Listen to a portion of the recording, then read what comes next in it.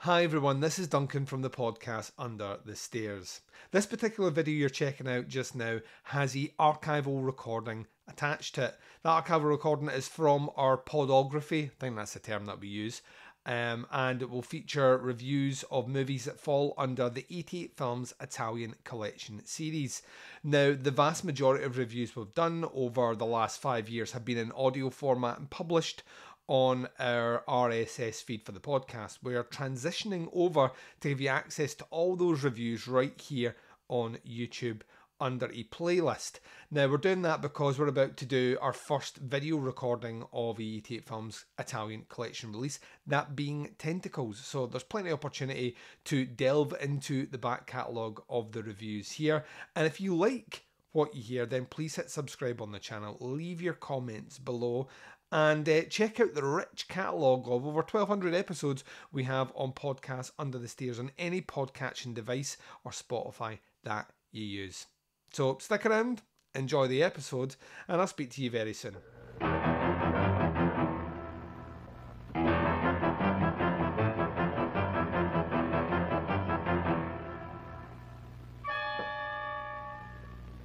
Watch me when I kill.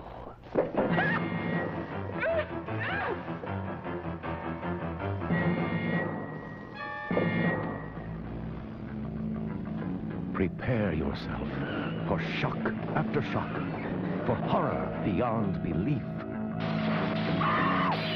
and spine-tingling suspense that never lets go. Turn them back on. I'm still in here.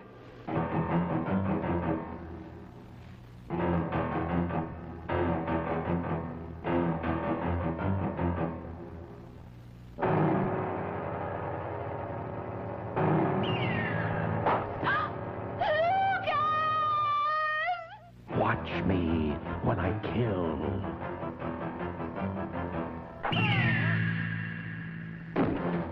You are invited to witness a shattering adventure in total fright.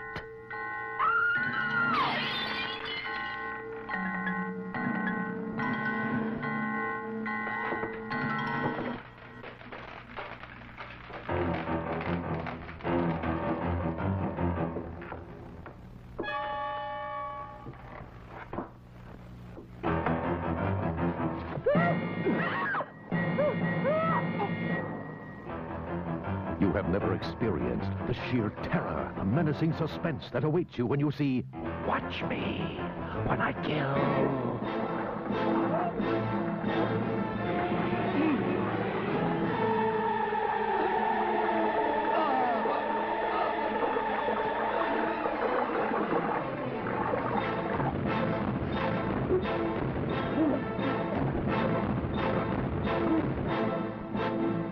Watch me when I kill. And welcome back. So you've just heard the trailer for disc number 30 of the Italian Collection by 88 Films. This is Watch Me When I Kill, directed by Antonio Bido.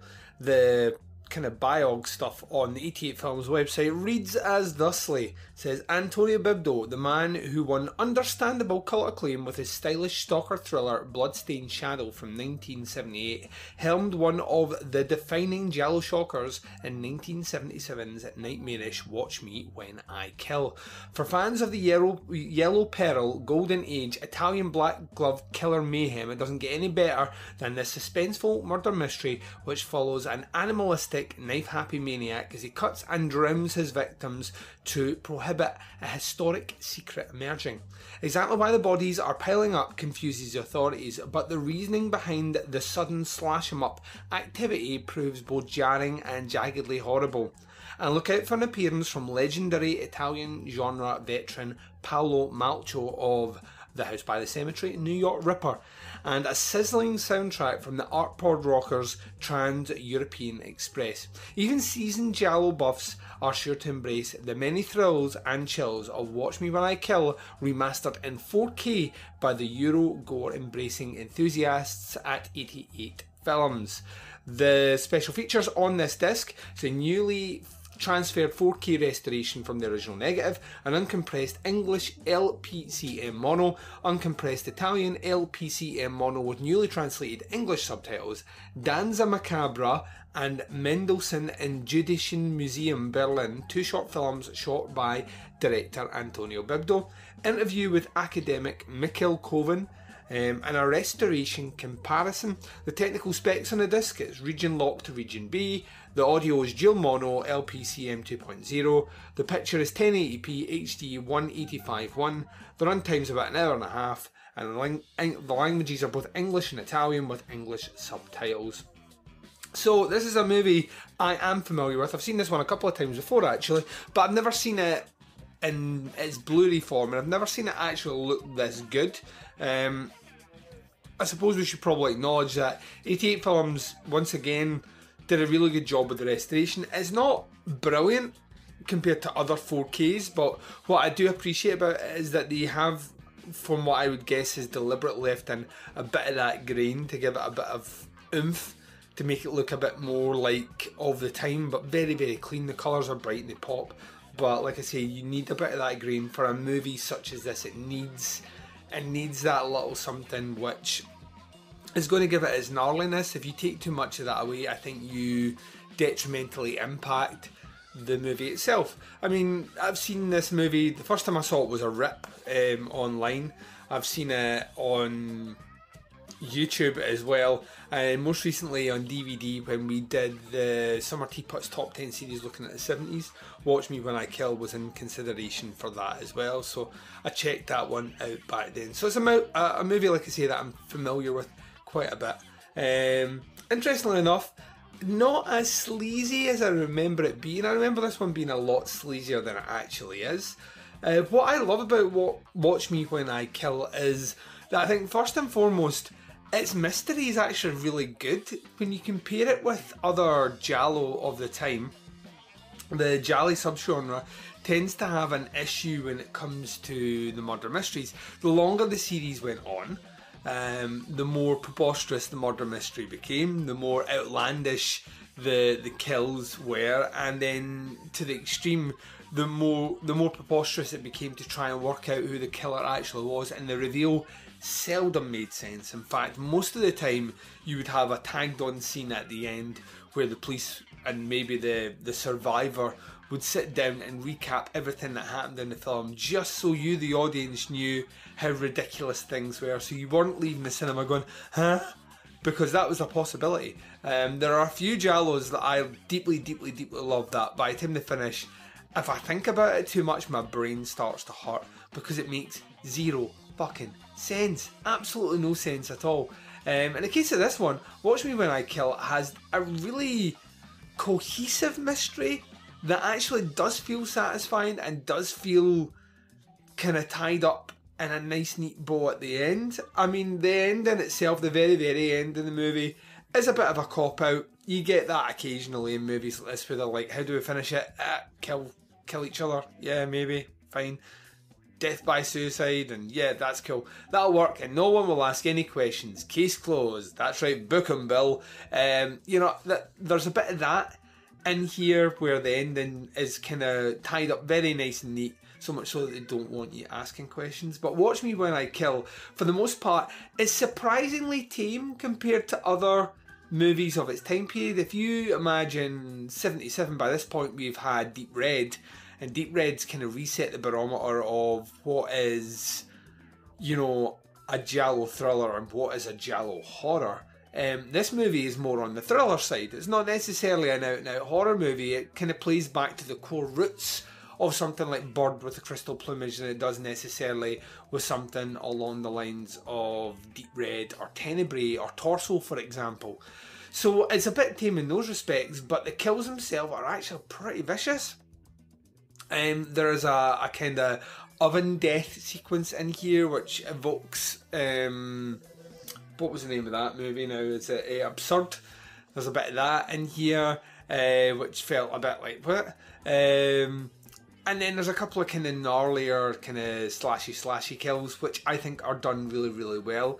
The acting's surprisingly good as well, which I know my voice kind of goes high-pitched there, but at this time period, once again, you're just not looking for that. So when it happens, it's slightly surprising. That I thought that was quite interesting. And then you have this really cool soundtrack coming in from Trans Europe Express. And it works. It surprisingly works. At this time period, once again, Goblin's already started doing Deep Red, so it's like we need to get prog rockers in to score our movies now. Because that's what the Italians did. If something sold well, rather than trying to work out why it sold well, what they would do is they would tick all the bases. So, right, the kills have to be vicious, because the kills in that movie were vicious, but they also had a prog band scoring them, so let's have that in there. And can we also have a flashback scene that does this, and can we have this, this and this? So it becomes a template. It's why they copied so many Hollywood movies and had so many amazing rip-offs, but there's a slightly off-kilter approach to how they rip off something, which I deeply, deeply love. So what was interesting is when you look at something like Bloodstained Shadow, which comes the following week, which was an early movie we discussed way back. I think it's within the first 5 of the Italian collection. Bido changes tack quite a bit when he comes to direct that movie, and that one is more a very traditional giallo, very soft palette, still kind of vicious, but you know, is more in line with something like Don't Torture a Duckling than it would be with something like Four Flies in Grey Velvet. So you get that feeling that he does this one, he gets a bit of notoriety off this one, goes in and does something a bit softer, which I deeply love as well. It's like hyper stylized Bloodstained Shadow. This one has a bit of a raw feel about it, which I think works really well. Like I say, the restoration is awesome. I really like it. I think there's a good amount of grain in there, which is worth checking out. The 2 shorts on here, the Danza Macabra and Mendelssohn and Judician Museum, Berlin, both of them are interesting little art house pieces, but neither one are great. If I'm honest, I find it has this one single idea and kind of drives it into the ground. So I wasn't overly impressed with them. I did, however, love the interview with Mikkel Koven, who I don't often... I mean, I've got his book on giallos, which I think is one of the most definitive books ever written on the subgenre. Is obviously very knowledgeable, but he talks about this one with a degree of reverence that his academic peers do not, and that was quite interesting because I remember reading in his book, a bit of what he likes and what he dislikes specifically about the subgenre, that had you asked me ahead of time, would Watch Me When I Kill be one that he would speak of fondly, I would have probably said no. But he surprised me by kind of cutting through a lot of that and saying, it works here in this aspect and it does this right in this aspect. And, what he appreciated about it, interestingly enough, is a lot of what I appreciated about the movie, which is, at its kind of core, it's a really good murder mystery. And I enjoy those sort of things. Those are the kind of bedrock of my youth. I watched a ton of Agatha Christie, I had a lot of love for fictional crime novels and stuff like that. So it's why I probably love the genre as much as I do, and why I overlook so many of the glaring flaws, is that first and foremost I'm a lover of that kind of style of stories. So Watch Me When I Kill does that really well. Overall, I mean, it's a great watch. The Blu-ray is definitely worth picking up, even if some of the special features are not amazing. The print itself is brilliant. It's never looked better, it's never sounded better. And if you're in the UK, you've got our UK player, then you should take a punt, get Watch Me When I Kill, add it to your collection, add it to your rotation. It's definitely worth checking out. Would I say it is essential giallo? Probably not, because it does a few things slightly different to the rest of the genre, but would I say that it will broaden your horizons when thinking about the genre? It's an absolute hell yes. Definitely will. You'll get a lot out of this one, and hopefully you'll return to it time and time again.